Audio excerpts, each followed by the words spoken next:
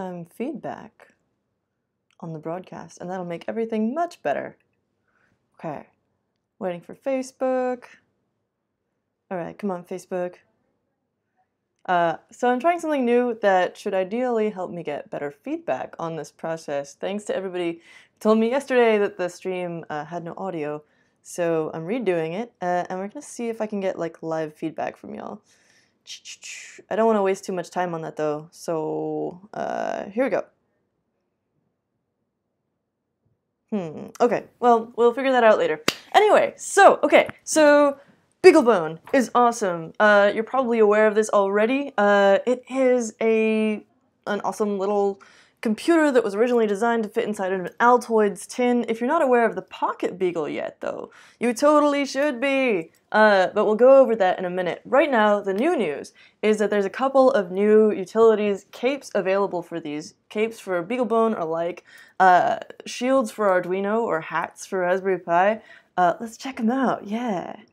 So first up, we've got BeagleWire. This is a cape that enables your regular size BeagleBone boards to work with FPGAs. FPGAs are super cool because they make it, basically it's a set of programmable logic gates. So like you can wire them up with software however you like.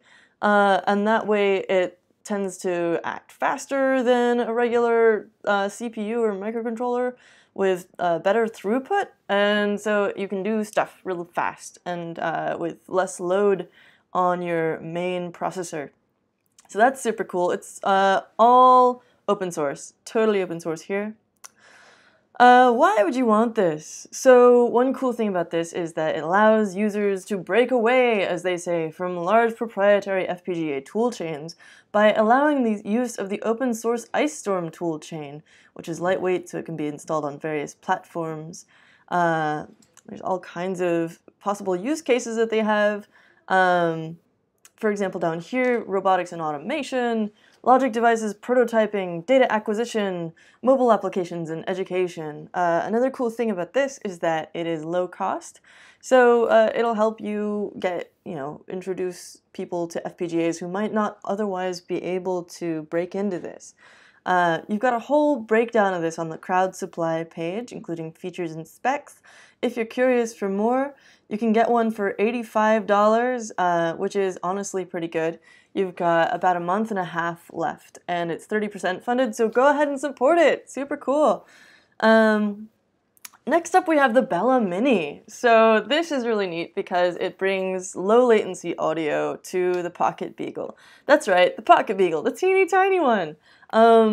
They already had a Bela that was for the original larger BeagleBone, and so now this is the small version that you can put in your pocket and make a little tiny synthesizer and whatnot. It's super cool! If you've ever tried to work with audio on, for example, the Raspberry Pi or whatever, you may have had a lot of issues with latency. I definitely have. And so anything that makes my life easier as someone who likes to work with sound, input and output, this makes me very happy. Yeah, so we've got some information about that on our blog, which is either blog.hackster.io or hackster.io/blog or whatever. You can follow us on Medium. Never miss a thing.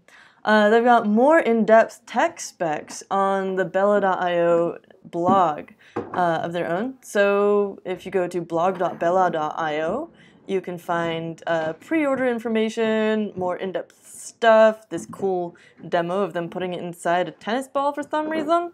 I'm not sure why, but my guess is it's a clip from some longer video that includes some cool stuff. Lots of FAQs, which is neat. And when you go to pre-order it, you find that you can get a discount on it right now. Either £55 for the cape on its own, plus a couple of little extras, or the starter kit, which I believe includes the PocketBeagle. I might be wrong, but that goes for £110. And that's like £10 off the standard. That's £5 off. So you get a pretty cool discount if you order it right now, and that's going to be shipping in May. When does the BeagleWire have a shipping date? May 31st, 2018. So yeah, you could get a ton of like sweet Beagle merch and tools starting in May if you order these things now. So what is the PocketBeagle itself? Obviously on beagle.board.org they have a rundown of what it is. So basically it uses this Octavo Systems chip. It's actually a system in package, so it includes like the ARM Cortex M3 and a Cortex A8, a couple some RAM, some EEPROM, and power and battery management, all in one thingy package. Let me show you close up what this looks like. It's so neat. I mean, if you'll notice, the micro SD card is almost the largest thing on here, and that's totally crazy. You've still got a ton of pins.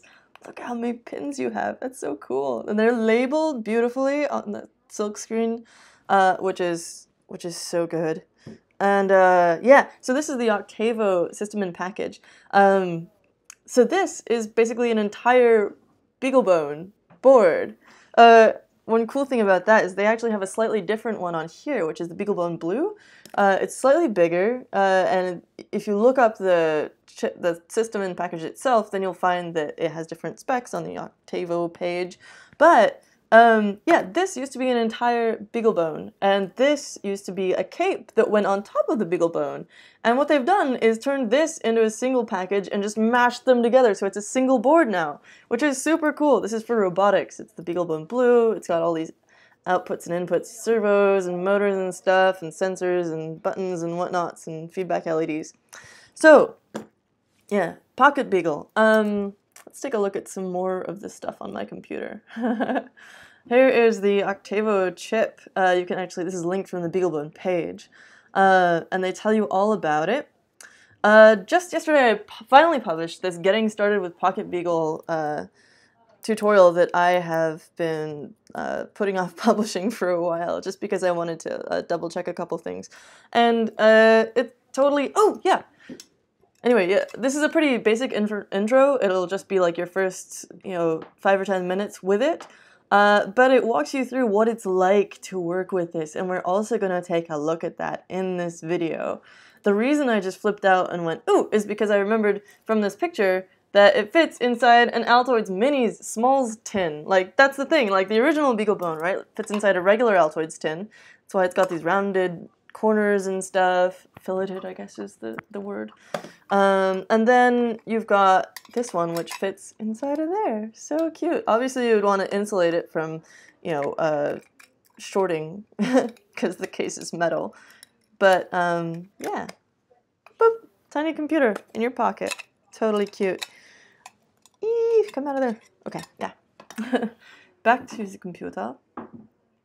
If you want a more in-depth intro, look at this one by Ken Sheriff, which was uploaded to Hackster by Jason Kreidner, who's an awesome person who's at beagleboard.org. Yeah, he goes through all kinds of in-depth stuff, looking at the Octavo package, talking about the same sort of startup things, but also how to talk to it over the serial console. You can use an FTDI friend from Adafruit or any other little UART USB to serial thingy.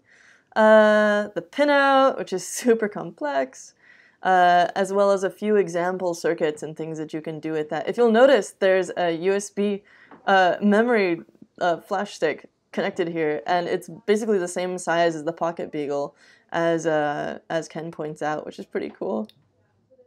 So all kinds of neat stuff to read there. That's under hands-on with the PocketBeagle. And now I'd like to plug it in, because right now I have a tab in my browser that is not doing anything, but just you wait. So, ooh, let me unplug my webcam. Ooh.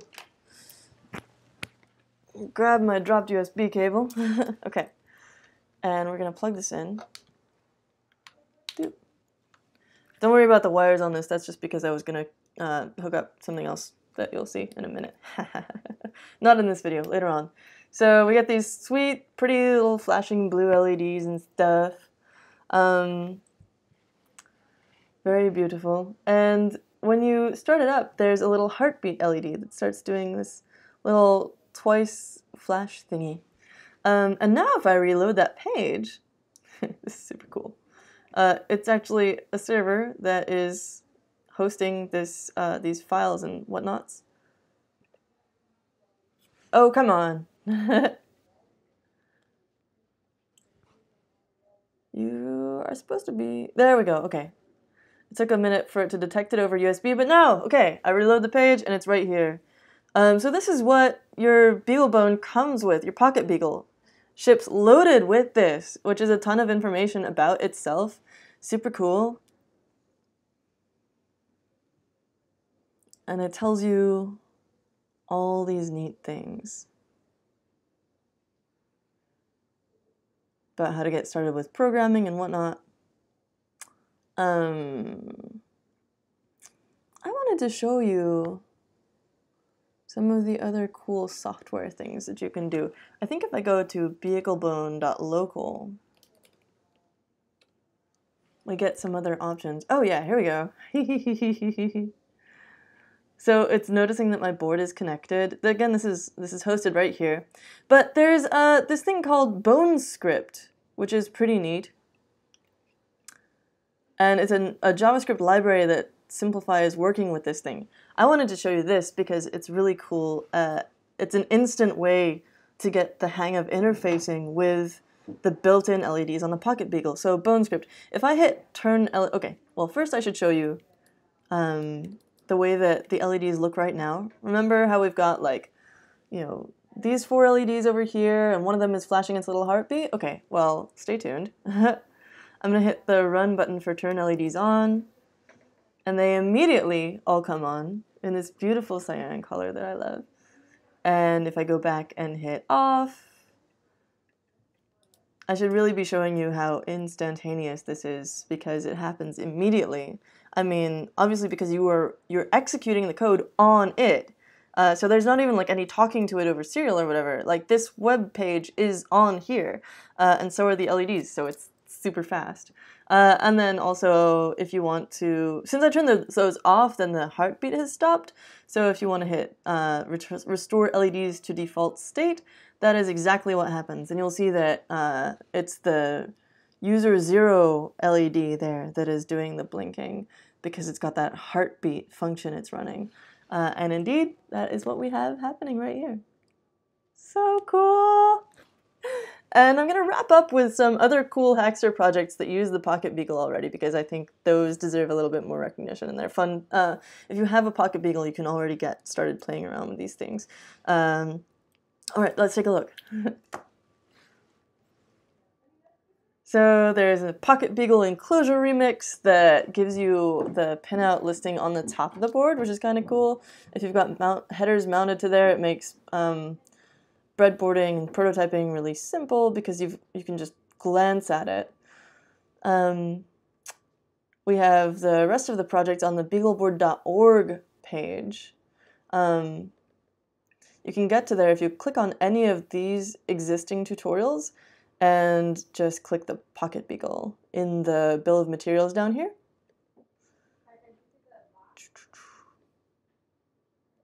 Neat. Oh yeah, and there's another introduction to Bones script, which is pretty cool.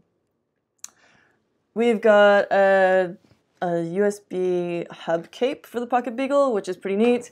You know, as this thing comes, it doesn't actually have another USB port. It has the one that it makes it behave as a client. So you've got a micro USB port that gives it power and allows your computer to see it as a device.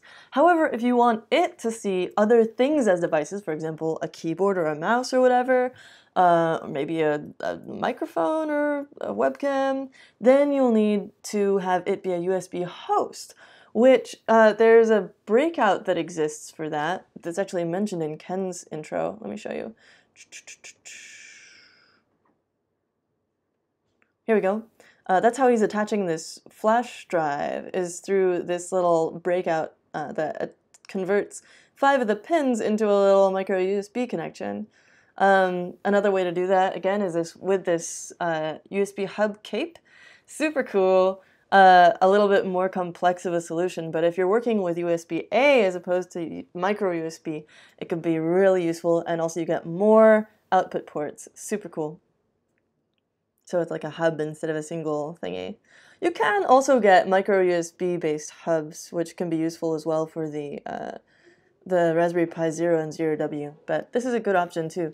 And then finally, we've got a lot of people use the BeagleBones for drones, UAVs, whatever you want to call them, and you can do that as well with the PocketBeagle, Pocket Pilot, and Autopilot based on the $25 PocketBeagle. So cool! This one is published by Patrick. I totally recommend checking it out. It's fascinating, and super cute. Got a cool video here. And it's got a GitHub page if you want to get involved. Alright, that's our roundup of cool new stuff for the BeagleBone, including the PocketBeagle and the regular size BeagleBone. Once again, that's the Bela Mini is the audio cape for the PocketBeagle. It's a smaller version of the original Bela, and you can find that at Bela.io.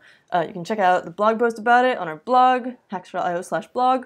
And then also there's the BeagleWire, which is from Michael Welling, who incidentally also helped design this thing, which is super cool. Also known as QWERTY Embedded.